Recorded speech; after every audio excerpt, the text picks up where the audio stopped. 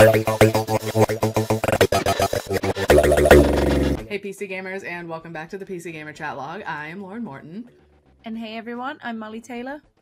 And this week Molly and I are bringing on our staff writer Morgan Park to talk about all three of our favorite genres and how to get started in them. I was just thinking recently about the act we all have of recommending games to each other and trying to entice each other into playing things, especially as we're in the second half of the year. We're going to be thinking about awards season. And so we're all going to be having this battle with each other as well of trying to ramp up, you should try this thing that I love. And sometimes you're it's the pinnacle of the genre. It's for even people who don't normally play these types of games. And other times it's more niche and you need to sell a little bit harder. So I was just thinking about all of the different people recommending games to each other on social media or books or TV shows or anything. And there's always this concept of how to get started with this thing that you've seen from afar and you want to get into it. So we're going to be talking about, Molly's rhythm games and fighting games. Morgan is our FPS and all of its subgenres expert.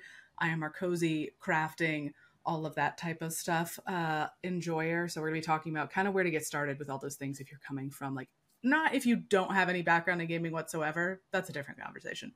But if you're coming from different genres within gaming and you want to try something new, we're going to have a sort of a rec list exchange for that. But before we get Morgan, Molly, what have you been playing? Yeah, so I didn't play a whole lot last week. I had a bit of a busy week, so I didn't really play too much. But I did get time to dive in a little bit to the new Savage raids that released in Final Fantasy XIV. Oh yeah, you talked about this last week. Yeah, the second hardest difficulty in the game. I got a chance to do a little bit of it. Yeah, it's fun. I've been away from the game, I think I said last week, I've been away from the game for 2 years. This has been a really good Savage tier to come back to. It's a little simpler, it doesn't require perfection, which some previous tiers may have needed a little more in terms of DPS checks or mechanical execution. It's a little easier this tier, which has been perfect for me. It's been the perfect tier to get back in on. I haven't finished it yet. Like I said, I didn't play too much last week, so I haven't finished it yet, but I'm hoping, in the next couple of weeks that I can maybe finish it. But re-clears are also a thing that you have to contend with. Every single week you have to re-clear the raids that you've already done. So that's also a thing to contend with. I haven't done them yet as of recording this, so we'll see how that goes. But yeah, just a little bit of Savage raiding in Final Fantasy XIV. That is pretty much all I did, to be honest. Well, that was your goal when you talked about it last week. You're I want to complete the whole tier of Savage raids this time for the first time, right? Yeah, for the first time. I've only ever done the first 2 fights of a tier. I normally give up pretty early on, or time commitments. It's mentally grueling if you don't have a static, which I don't have a static, so I have to find 7 other strangers who are on the same page as me every single time, and 9 times out of 10 they say they're on the same page as you and they're not. Yeah, that it's very mentally grueling going through that process for 4 fights. So yeah, I normally give up pretty early on, but I'm determined this time, and because the tier is a little bit easier as well, so I'm hoping that this time next week I can come back and say I cleared it. So we'll see. Fingers crossed. I've been doing kind of more of the same as I've been doing for the last couple weeks as well. I talked about The Sims 3 last week, I think, and how I was getting into playing some live mode in The Sims 3 and how that was surprising to me because I don't really do live mode Sims 4. I don't really like playing with my Sims, but I've enjoyed it in Sims 3. It's kind of goofy. And so far it's holding up to me continuing to play it for a few different weeks.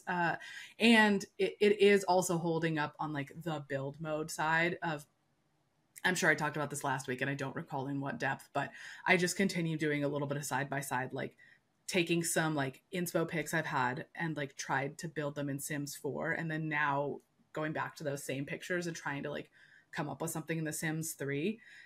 And there are trade-offs in like the amount of, I did talk about this because I was joking about countertops. Anyway, it continues to be true that like having access to the create a style tool makes me feel so much more empowered to make what I want than the many swatches of the Sims 4, like, and the many like different physical styles of objects. Like having the ability to customize like whether something is metallic or if it's plastic, or if it's tile, or if like whatever's going on with every single object, I just feel so much more like invested. So that's going really well. And then I'm back into playing, or continuing to be into playing Sky Children of the Light as well. We're on to a new season for a couple months, a music themed season, which is nice. Ooh. And they've got their own like a little Olympic themed event going on for a couple weeks right now. Oh, cute. Where they've got some new Olympics themed outfits, and there's like a torch object that you can earn too. I really want the torch. And there's like little PvP mini games too, and like teams. You have like, you get assigned to a team. I haven't paid attention close enough to like exactly how the system and the competition is meant to work, but I keep logging in, and you're like,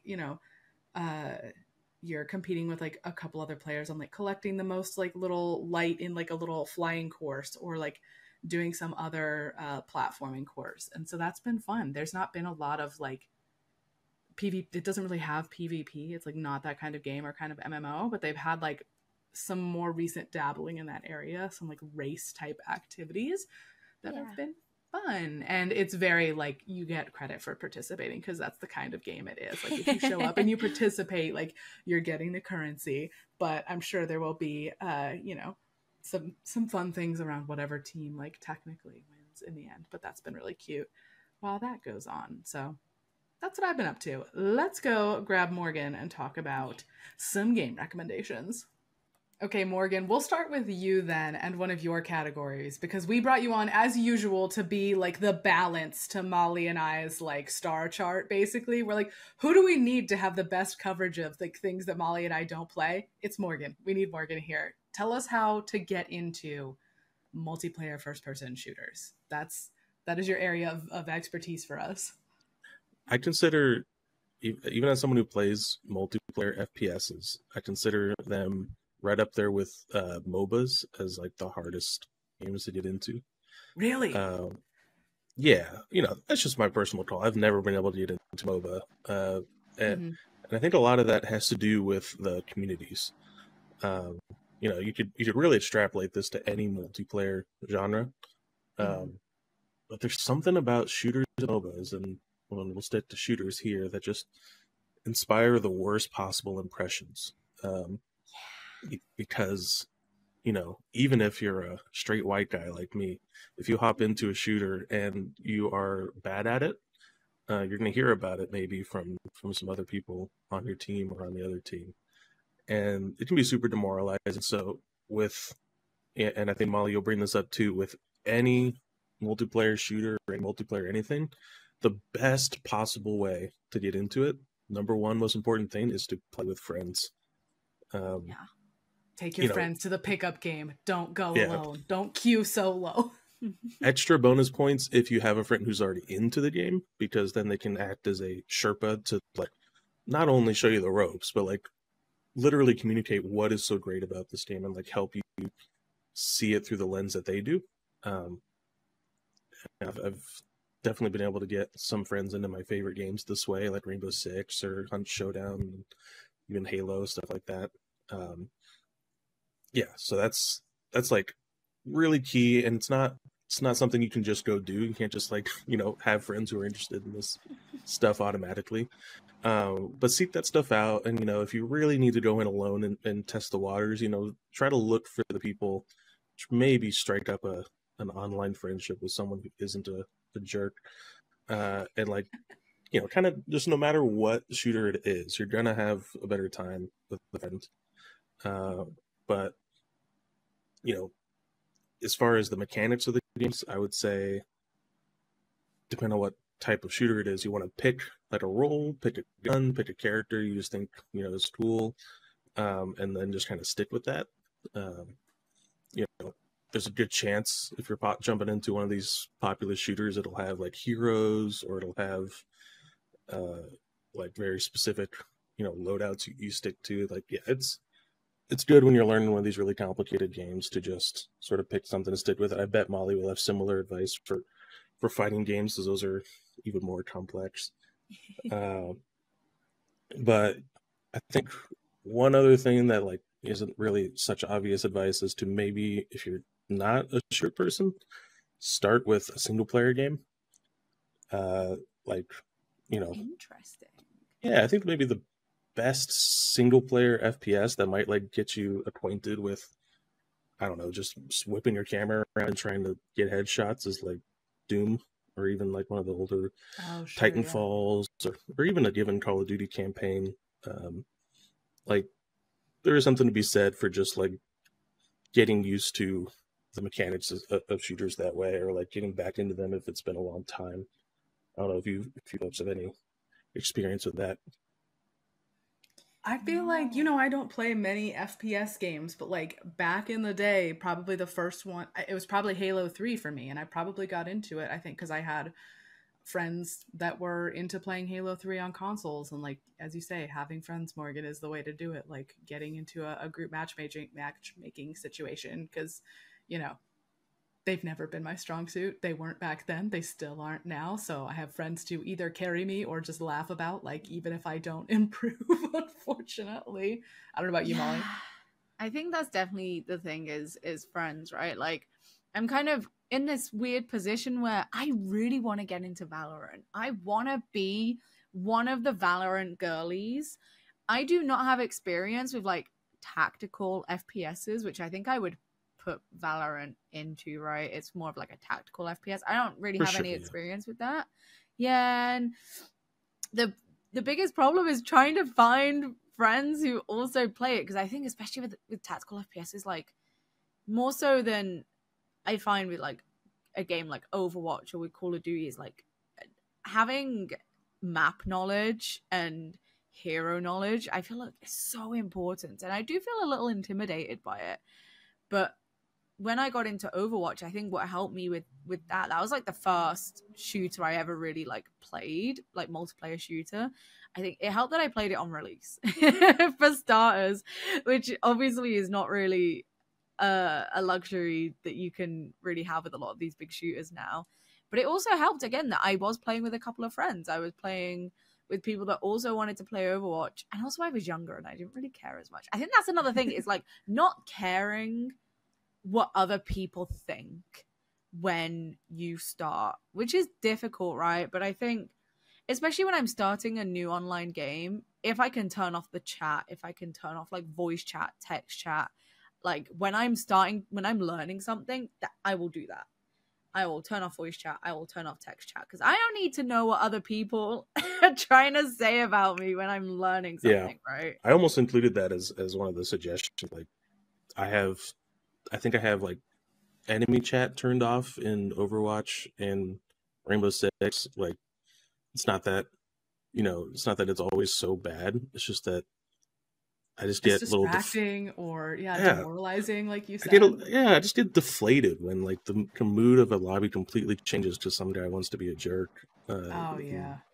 You'll have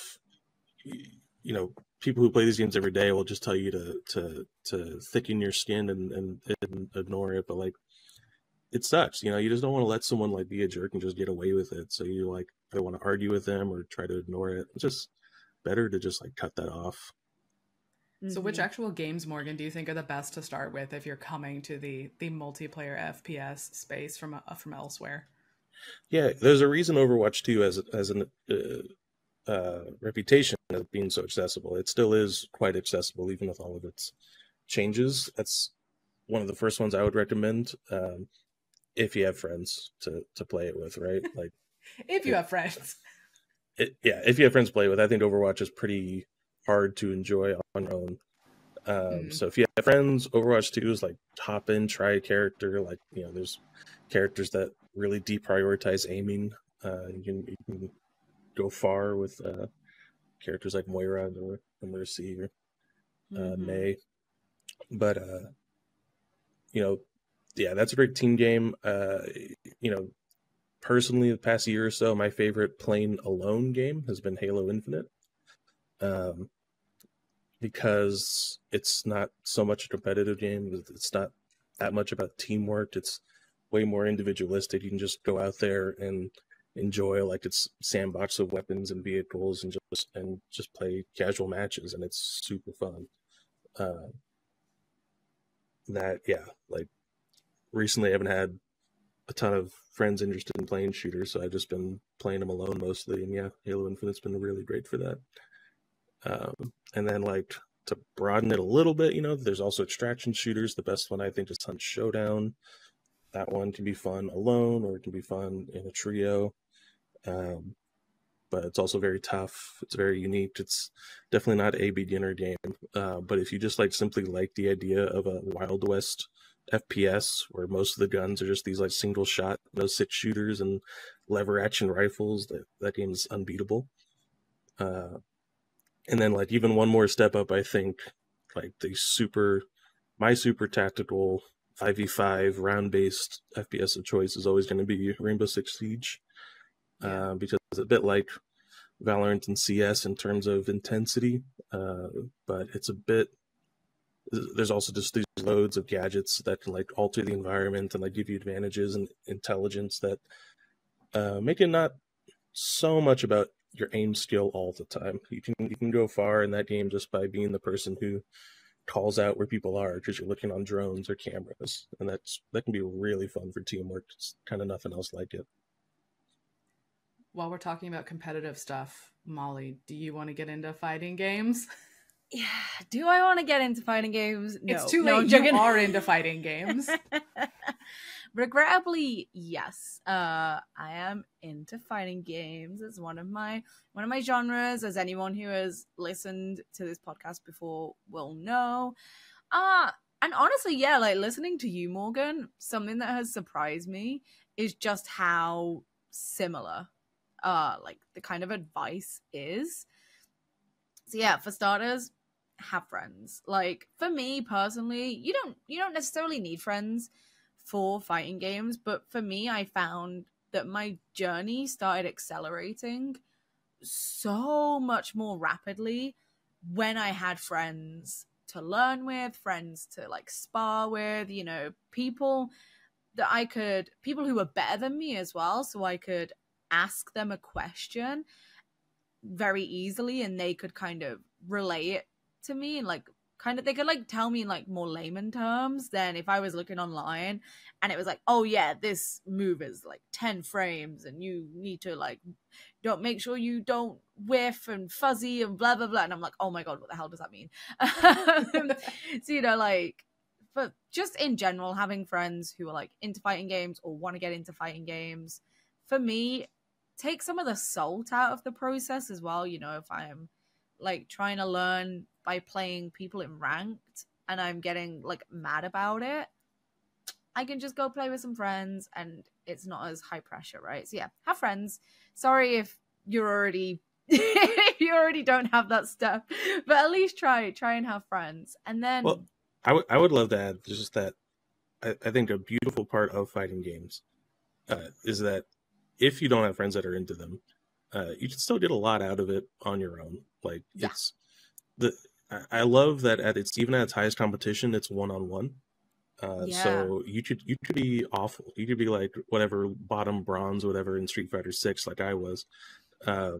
But you could still that's just for you. That's your information. No one else needs to know. You're not letting an entire team. You're not inspiring people to write 300 words about how trash you are in chat. It's just if it's not going well, at least you're the only one affected, and that's kind of just for you. You're only inspiring people to write 3,000 words about how trash you are if you're winning against them. And then, exactly. And then that's when you get the essay on how dog shit you are, even though you just beat them. So yeah, it is one of those games that one of those genres, that you can still really enjoy if you are on your own.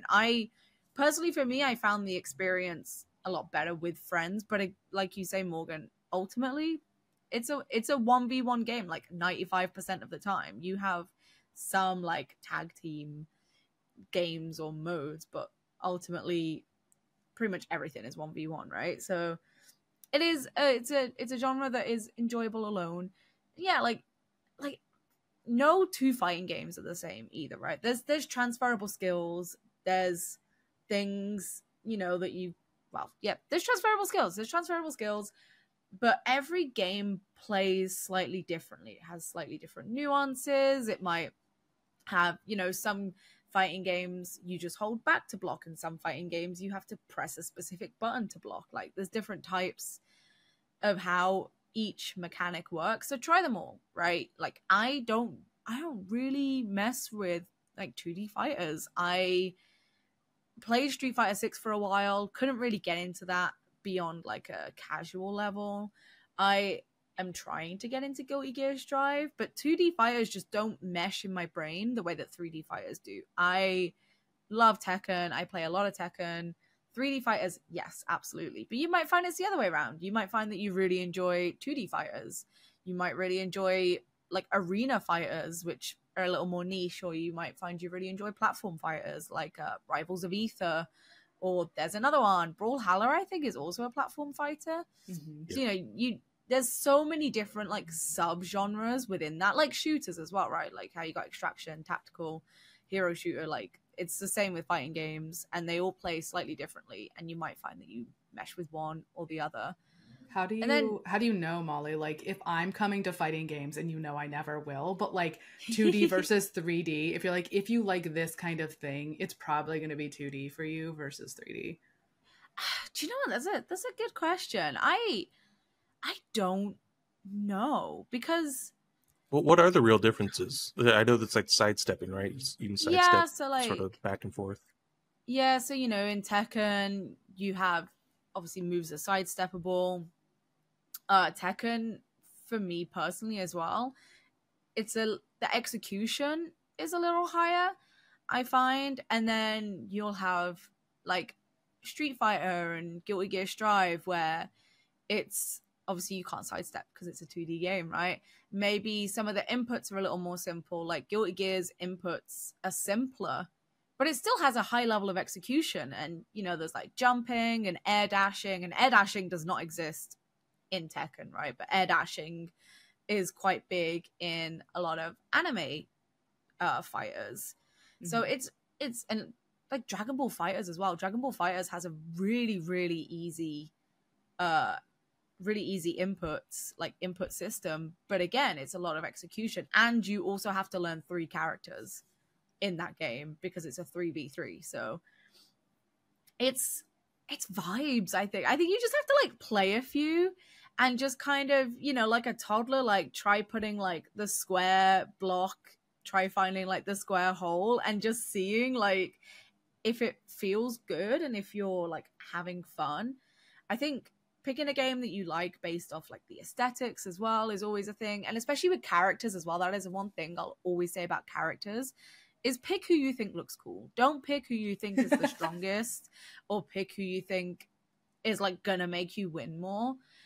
Pick who you like, pick who you enjoy, pick who you like the look of, if you like their vibes, if you like their voice actor, their costume, their like theme, like anything like that. If you go, this person looks cool, like try them out, and then if you don't like them to play them, pick someone else you like the look of, and then look up combos, and then do all like the hard stuff after that, and then jump into ranked, and then, you know, kind of pick build something you can there. get attached to and not sick of.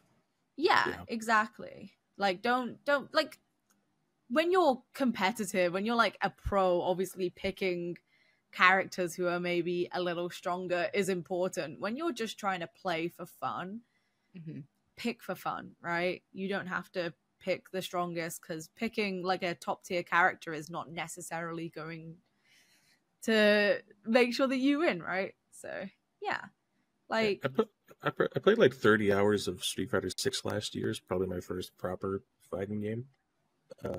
I played one character the whole time, just Zangief, just was really drawn to, first of all, his facial hair, but second of all, that he specializes in grabs, which are basically just, quick moves you can pull off that just take a ton of health at once, right? So I was like, it was like the fewest number of moves I actually had to land to win a round, which maybe made me a little bit basic, but it was like really fun. If I could just get these certain grabs off. But I'd say maybe for recommendations, personally, that Street Fighter 6 modern controls mode is pretty incredible for someone like me who's absolutely not interested in trying to learn quarter circle moves on a joystick. I just won't ever do that. Not the quarter circles. What a mood. But the modern controls, I think they're of some debate in the community, but like they're generally to make it easy to do all the important moves and then still give the classic control people a little bit of advantage with like more combos if they know how to pull those off.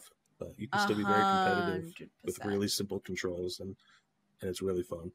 Yeah, I do really agree with that. Yeah, Street Fighter 6 has probably like the most approachable, is probably one of the most approachable in terms of the fact that it does have the modern control scheme. Tekken 8 has something called special style, but it's nowhere near as like involved as modern controls. It's very much just like, it's very, very, very basic and pared down in comparison. Whereas I think modern controls in Street Fighter 6, I think you can still do the movement input if you want to get like full damage. I think it has like the more simplistic version, but then it still allows you for some stuff to do the classic movement input, I think, and still get the benefit from that. So yeah, would definitely recommend that. That's a good detail you pointed out. You actually do a little bit less damage when you're on this easier controls mode. This is kind of interesting, but I really liked, I climbed ranked a little bit here and there. I felt like I was actually like part of the fighting game community there for a second, despite never having a joystick and just pulling off big grabs with like one button. Okay, I want to talk about a genre that you don't have to have friends for. Yeah, sorry, I'm done yapping. No, it's okay. You guys both said that to get into FPSs or fighting games, it's best if you have friends. Look, where you don't need friends is getting into farm sim type games. I'm talking about like all of the Stardew Valleys and like their subsequent, like everything that's like that. You can play solo. That some of them have co-op, and that's great too. But really, you can sink for your 500 hours completely alone and feel great about it. And I think some of the important things to remember as you're getting into those type of games are like the wiki is your friend. Like you will need the wiki, and you should not feel ashamed. Like if you just have like the Stardew Valley wiki up and you're like, what gifts does so and so want, or like grow time for X crop because you're like 5 days away from the end of the season and you don't want to plant a crop that's going to wither because it's going to be fall and then your tomatoes or whatever are going to go to waste. Don't feel bad about looking up to make sure the grow time on those is 5 days and not like 18 days. But yeah, that's like slightly more advanced stuff. But between like how to get into farm sims, how to get into farm, open up 10 different spreadsheets to optimize your growing of crops. Okay, look, I'm just saying that part comes later. But when you are getting into it, don't feel bad about using the wiki to like, where's this person at? What do they want? And then like build inspiration picks for sure is also like a source of motivation for me, I guess. Like a lot of games like have their own story, like things to keep you going, but like some of my favorite ones like Stardew have like really, you have a lot of control over what like your farm property or like whatever operation you're running, whether it's a farm or a graveyard because it's Graveyard Keeper or whatever else. You have a lot of control on where you put things and how you design it, and like that can feel daunting and overwhelming at first. You have a huge canvas rather. And like looking at other people's stuff on like Pinterest or like TikTok or whatever, like, oh yeah, I want mine to look like that. That really helps keep you invested. That is a pretty And decent part of these games, I will say. Like Yes. the aspirational YouTuber is kind of something I forgot to mention. Even with shooters, sometimes you find like a sort of your YouTuber North Star of like, Yeah. it's not like you want to do exactly what they're doing, but they kind of like exude to you what makes this game great. You want to like follow in their footsteps of like how they engage with it to always be having the most fun, right? Mm-hmm. No, that's so true. Same with like all of the farm sim, like crafting type stuff is like, yeah, having people you can watch and being like, oh, I like what they did with that. And like, even if you don't wind up with the exact same thing, it's true of like the sims and crafting survival stuff, which people do a lot of building in as well. Anything where you're doing a lot of building and it's like such an artistic activity, right? I feel like that's a huge part of the draw of like especially the things that came after Stardew, like Harvest Moon and like the earlier era of farm sim type stuff have like a different set of motivations, like especially like the remaster for A Wonderful Life that came out and I played. It's like a totally different experience. It's like almost hard to recommend that to somebody who loves Stardew Valley because it's like it's the same type of game. It's inspired by Harvest Moon, but like it's a different type of game also Yeah. in a way. um and I do really feel that Stardew Valley is still the best place to start. That feels like a basic answer, and I wanted to come up with something different. I was looking at like our list of games like Stardew Valley that like I curate, and I was like looking through the Steam tags in my library of stuff with like that are farm sims or life sims, trying to rack my brain like, is there a better place to start? I've played so many of these, and truly Stardew is like still the best place, I think. It's Yeah. the best place to start and the best place to finish. Yeah. Our It's Chris such a good Livingston game. on our team just played Stardew Valley a few weeks ago for the first time, and he's been Which is freaking crazy. loving it. I couldn't believe that. I thought he was lying. I thought he was. I Surely Chris genuinely had thought played he Stardew was. Valley. I thought he was joking. But yeah, like I think something for me that I would say, especially with Stardew, but with farm sims in general, is like just definitely like use the wiki if you want to. Like if you need to, like don't be afraid to use it, but also don't be afraid to like Not be just optimal. not be optimal, because everyone always Yes. says, oh, Stardew Valley, make sure you complete the community center year 1 so that you can get the greenhouse. That's hard to do. You have to really focus to do that. Yeah, which like don't stress about that. If it's your first time playing, don't stress about getting the community center done immediately. If you have to go winter without the greenhouse, like who cares? My first time playing Stardew Valley, I went winter without the greenhouse, and it was fine because you still have you learn to so engage with many the other different systems. things. Yeah, like there's so many different things, especially when you're starting out for the first time, that you can experiment with and you can like try out. So that's like second or third farm behavior. Yeah. I think I played Stardew that first year it came out a few months in, and yeah, I had no idea what was optimal. I don't think I've ever even heard of the greenhouse. But like when winter came, I just became like a pro fisherman. I would just fucking wake up, immediately go to the ocean, either all day, mines, make all you fish, yeah, exactly. I know what Molly's getting at. Like you can sometimes even feel like judged for how you're playing this single player personal game, even from afar, just based on like what you see other people doing. Right? There's such a culture of optimizing these games, and for good reason. Like people find that really fun to just get this perfect machine going. But yeah, I really enjoyed Stardew as a lackadaisical. Like I don't even know what I'm gonna do the next day when I go to bed. Just gonna take a look around, water my stuff, and I don't know. Maybe this day is all for the mines, even though that's not technically what you should be doing to make the most progress.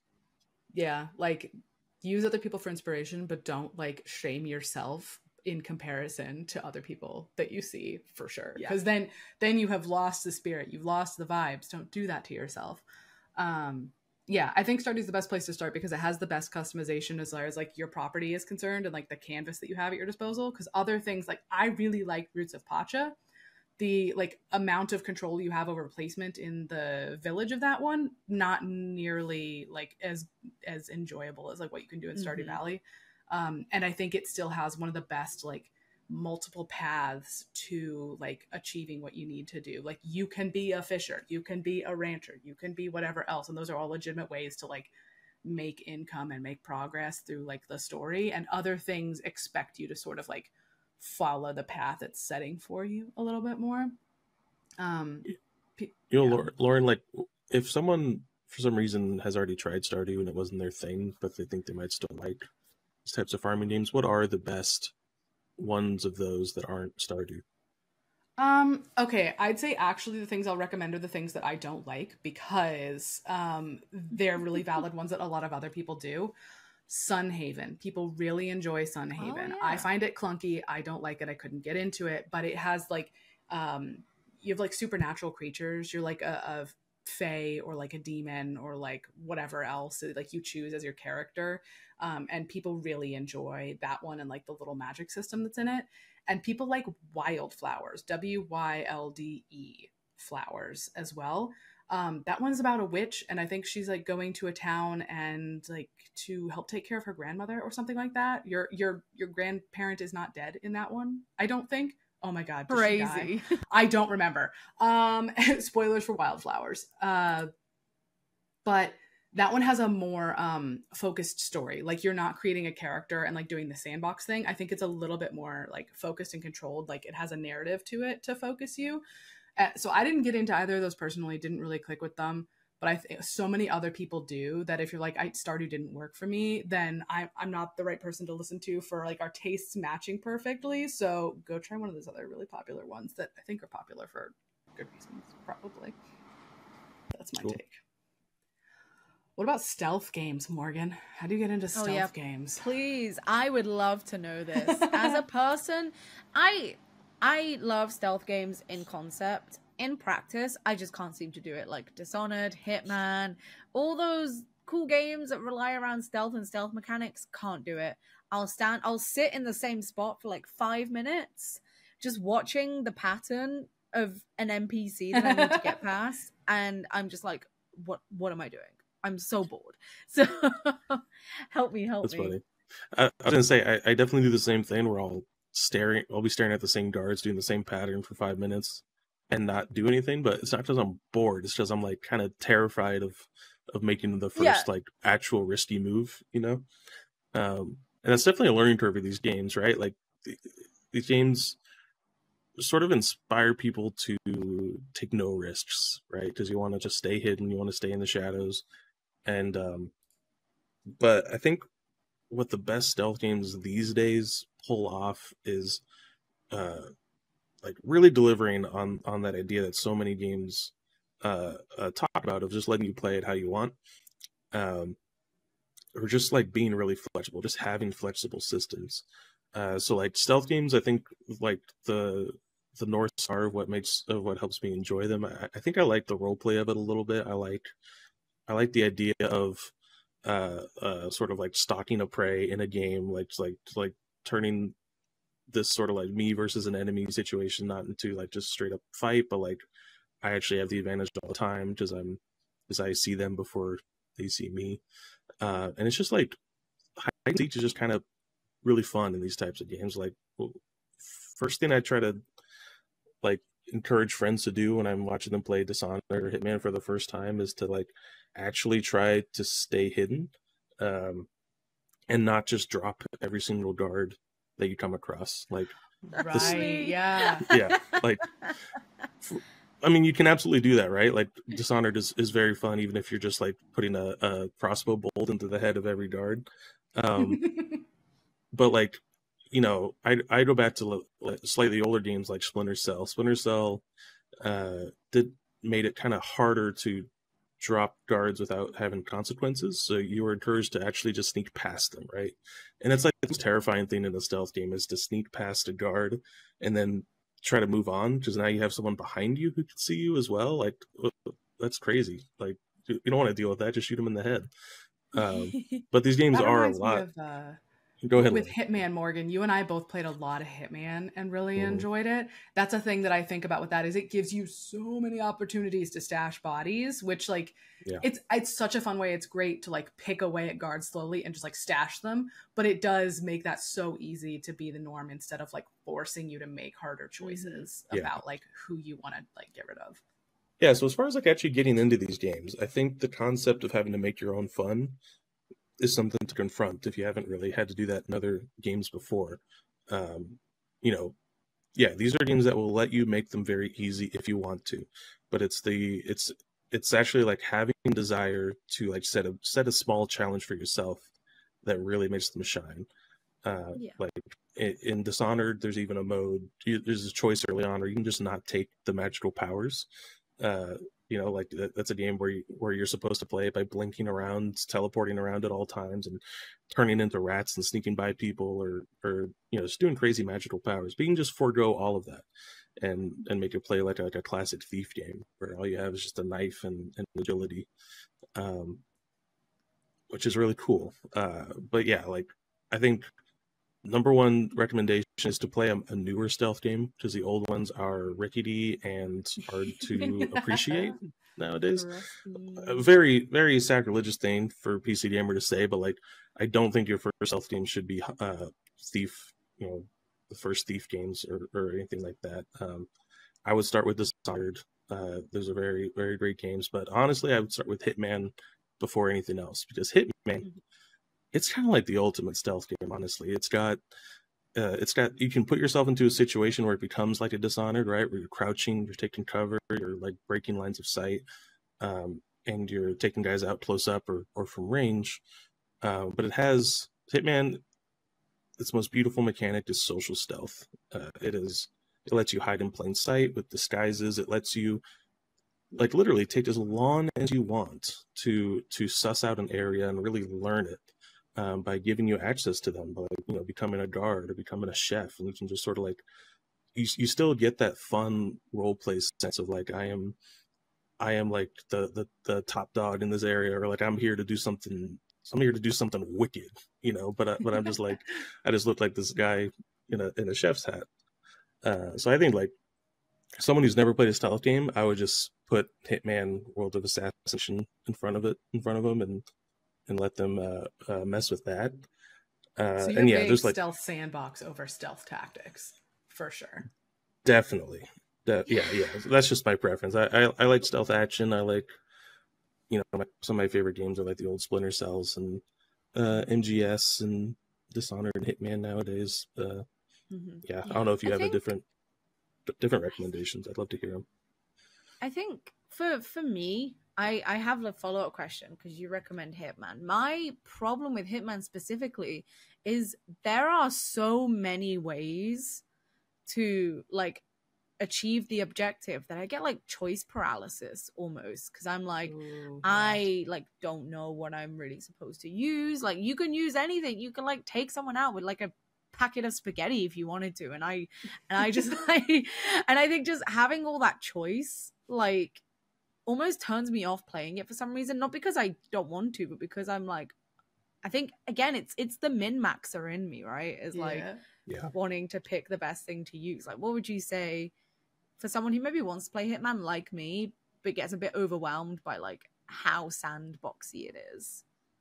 For sure, yeah. I would say all the missions have mission stories, which are like these pretty linear paths of assassinating the targets that are kind of like they're kind of meant to be easy, right? Like you can, if you turn on all the hints, it's basically just like this linear, like go here, pick this up, knock this guy out, become this guy. And it always ends on like these really satisfying sort of cinematic kills, where you like, make them fall off a building or shock them to death or do really wacky stuff, which feeds into how Hitman is like one of the funniest games in the world. Is that true of the whole World of Assassination trilogy, Morgan? Because I've only played 3 and they have them. Okay, so the whole trilogy has those. Mm-hmm. The mission stories, cool. That's right. Yeah, so that's like the first thing you can do. You can just like follow those stories. That'll get you through every level multiple times. Just doing sort of like admittedly easy, right? Not really challenging, not really like the best of Hitman if you ask me, but it introduces you to like it's kind of like trying to show you how you would find these sorts of kills yourself, if you want to forego the mission stories the next time.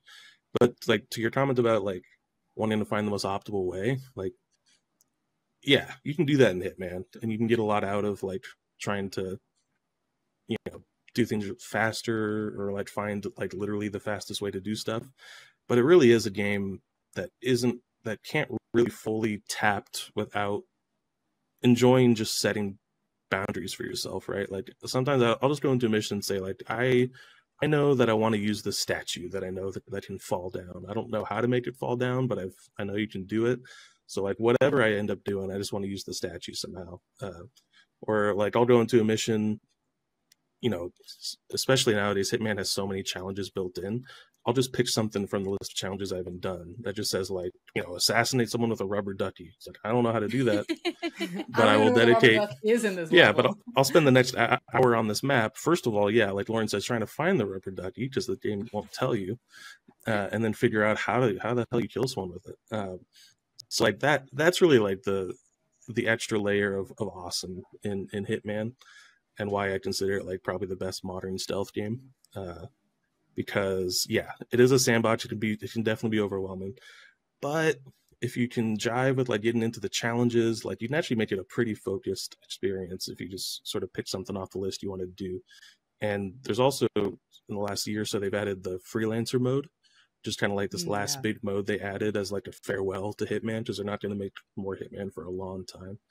And Hitman or freelancer mode is definitely something you want to play once you know all the maps, but it's incredible. It's basically the roguelike little campaign mode where you start with like no equipment, right? Like you usually play those games and you go in with whatever equipment you want. This mode takes almost all the equipment away from you and makes you find it all on the map, and then makes you survive these like, you know, sort of harder missions. And then you come back with whatever you basically like, it's like an extraction game. You like extract from the map with whatever you found on that map and keep it for the next one. And you try to like keep doing that and not die. So that's kind of like the tip of the iceberg of Hitman, or like, you know, kind of, or more like the pinnacle. And it's really good.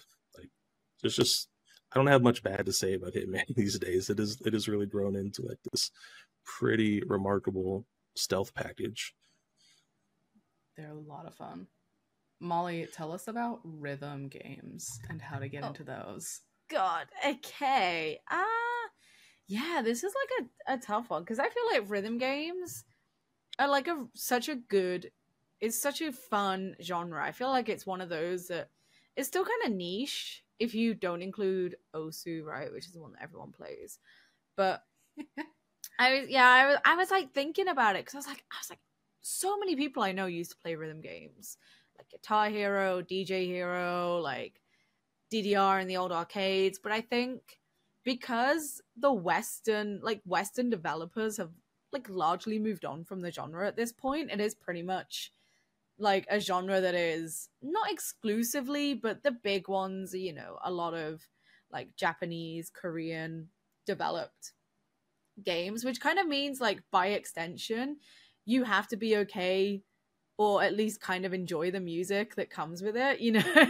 Like it's very heavily rooted in like J-pop, anime themes, like EDM. That is very much like the direction that a lot of these go in, you know. I think some people maybe were used to like rock music, or like especially like Guitar Hero people, like that's kind of hard to find these days. So first thing is to actually enjoy the music. Like it sounds obvious, but if you're not really a fan of the music that a lot of these rhythm games are using, then you're not really going to enjoy yourself, right? I'd never thought about that's the catalog you have access to at this point.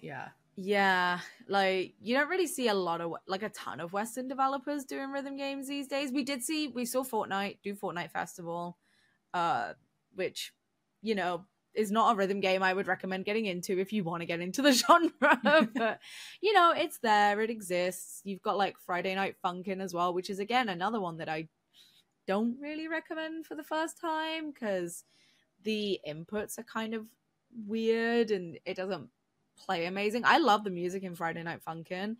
It does not play amazing.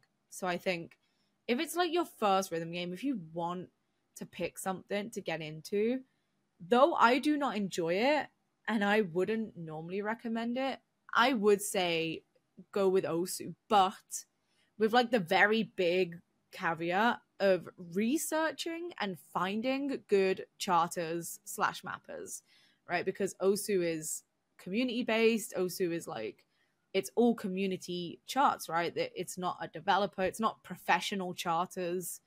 making these, like doing these note maps, it is community based. So if you do want to go for Osu, because obviously it's free, it's all community maps, community songs, you can just throw a bunch of stuff on there. At least try and do some research on the charters first, because there will be like well-known charters or like, you know, near professional charters doing work for Osu. Osu Mania in particular. Go for it, Morgan. Sorry, Molly. Yeah, just to paint the picture, Osu, if you're picturing like Guitar Hero, Osu is different, right? It's these notes appear and like with either a touchscreen or a mouse, you have to sort of drag them in the right direction, right? Or sort of push them left to right, up or down, or like even make entire like circular shapes with the you with like the notes. Tap or drag. They do have other modes as well. Osu Mania is one that I would probably recommend. It's like, you know, standard DDR format, you know, up, down, left, right. If you're gonna go for Osu Mania, I would just recommend Step Mania, though, personally. But I'm biased because I grew up on Step Mania, which is also like a DDR kind of up, down, left, right format. So yeah, if you want something free to try and get into rhythm games, and you have like some choice then in like what songs you can pick, but again, it's very anime centric. It's very you know, J-pop, K-pop, anime, Japanese EDM, like techno centric. If you're willing to spend a little bit of money, DJ Max is the game that I would absolutely recommend. It has a great variety of genres, which is kind of something that I really, really appreciate, and something that I think other people would appreciate. It's not just, you know, one particular type of music that you're finding. It is such a, especially like the more recent packs that they're releasing, much bigger variety of music. So yeah, just like pick songs that you like in Osu, in Stepmania. Do something free first. Pick songs you like from reputable charters. See if you enjoy kind of just tapping your fingers along to the beat, which I think a lot of people do. I think people can really get behind rhythm games. I think they're very fun, especially when, again, you're enjoying the music, right? But yeah, it's when it comes to DJ Max, is that your like top recommendation? I see it is like $50 on Steam, right? So it's definitely a bit of wait for sales compared to these other ones. Yeah, wait for sales. The game goes on sale like super regularly. I bought DJ Max on sale myself.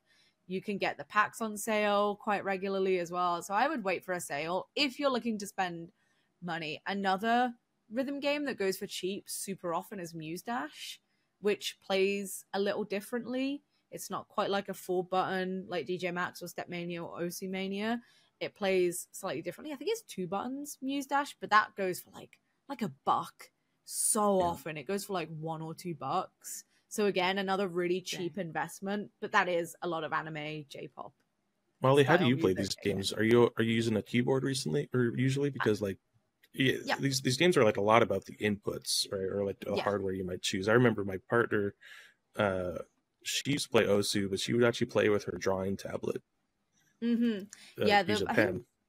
With Osu specifically, I think the popular way, is like a tablet and a pen. You can use a mouse, but I think a lot of people prefer a tablet and a pen. I just mostly play rhythm games. I never would have thought people play them that way. That's wild, but it makes sense. Yeah, that's how they do it. I played Osu for a very brief period of time. I played it with a mouse because I don't have a drawing tablet because I can't draw. I mean, a lot of people, I think they just buy like $30 tablets. I think that's how they start, and then you might get some like crazy person that's got like a $1,000 Wacom or something, like playing Osu with a like $1,000 Osu on your Cintiq. Yeah, like Osu on your Cintiq. Yeah, like fucking.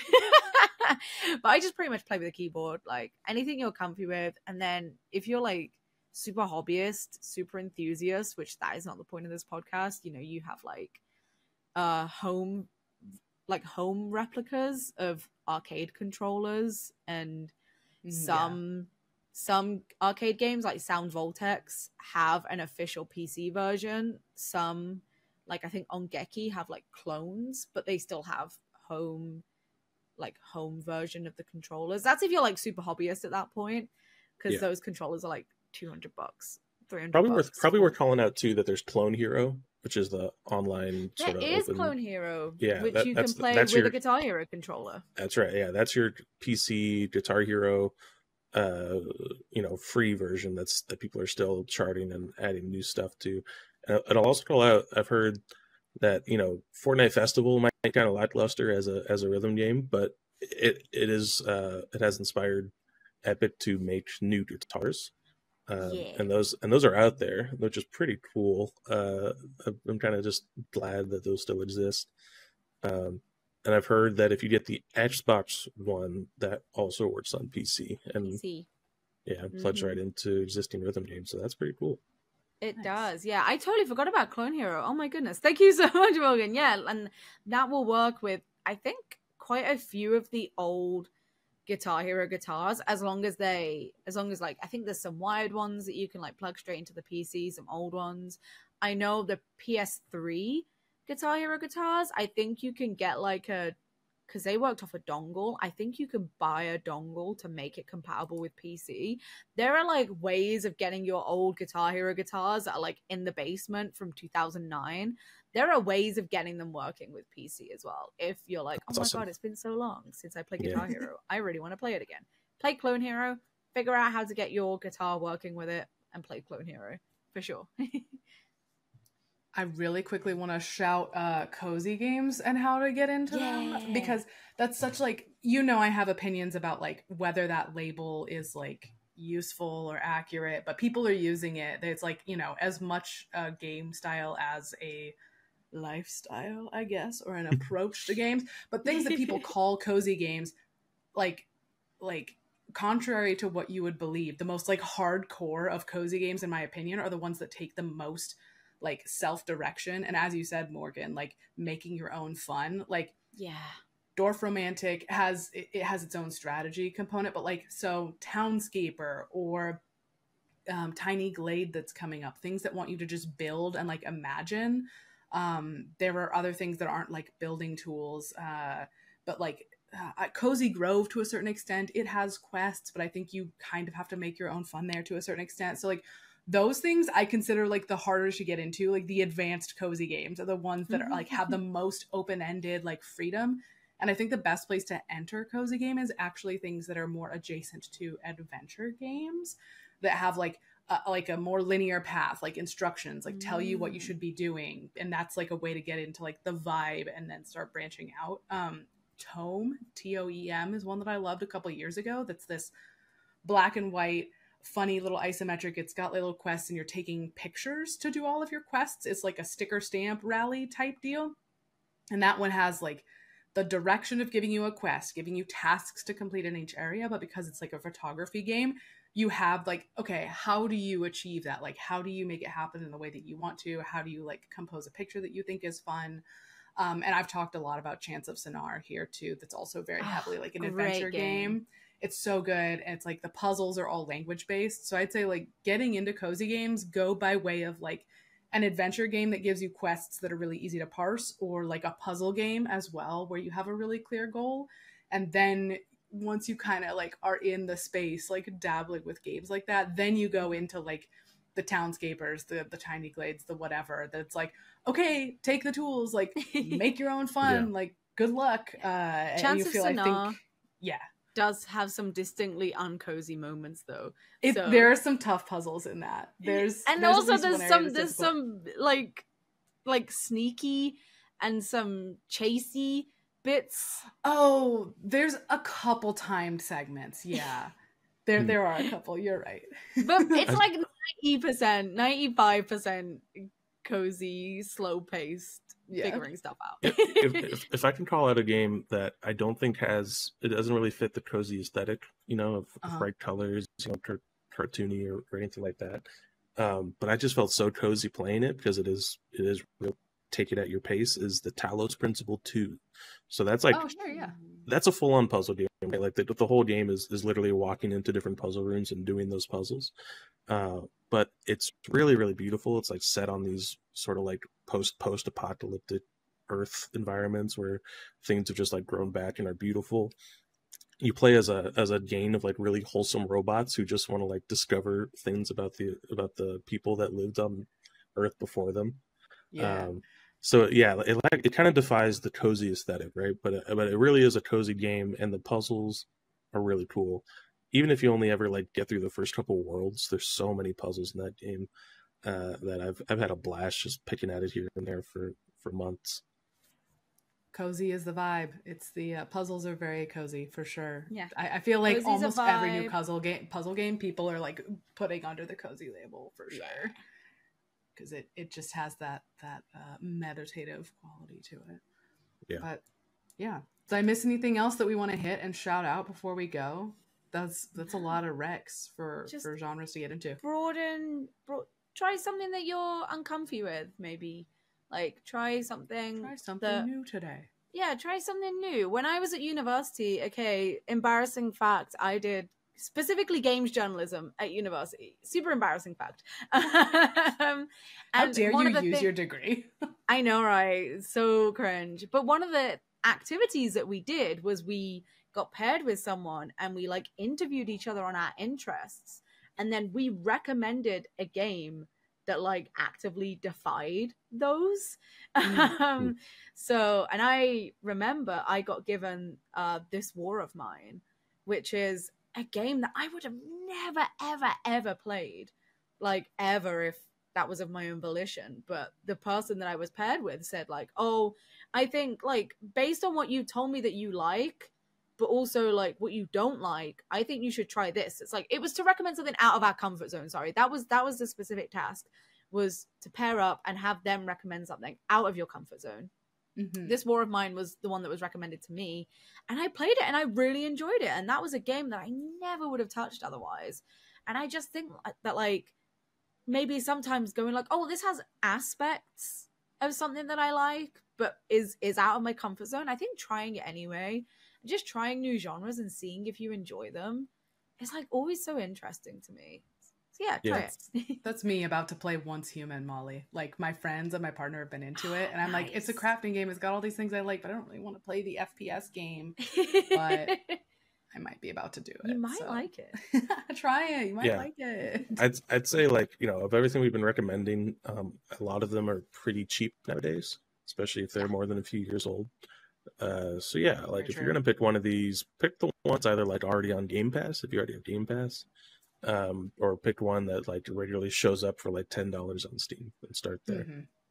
Definitely. Well, thank you both for putting together some recommendations, having us do a quick list of things for people to try. It's a good exercise. Thank you, Morgan. It's fun. Yeah. Oh, wait. Yeah. And you can find all of us writing about all these things on PCGamer.com. Me and Morgan and Molly, all of your usual news, reviews, guides, opinions, all that great stuff on the website. And as usual, you can talk with Molly and I about this week's episode at forums.pcgamer.com. Okay, now we can go. Well done. Bye. Bye, everyone.